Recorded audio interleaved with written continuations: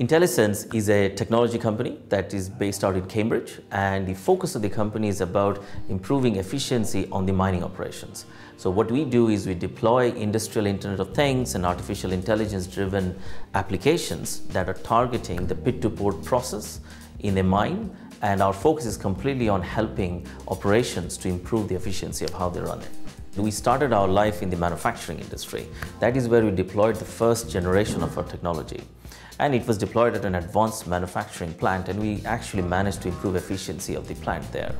However, what we found was the technology was ideally suitable for industries which has an inherent geological risk or inherent uncertainty around their operation.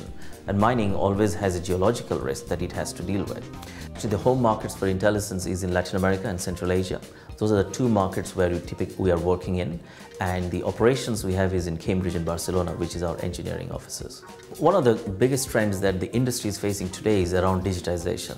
The world is going digital, but what does it mean actually for the mining industry? What we are finding is that this is one of the most disruptive trends that is going to impact the industry for the next 30 years. And what IntelliSense is doing is enabling the mining companies to adopt digital technologies without any disruption to their internal processes.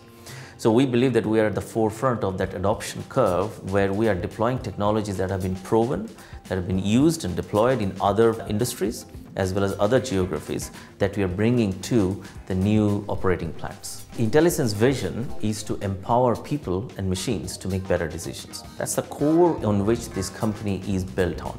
So when we go into site operations, one of the first things we look at is how can our technology do two main things: reduce variability in the operations and provide information to the operators that they can make a better decision. So those are the two things that drive our applications, our people, towards creating a technology that can actually deliver end benefit to the operators and the users.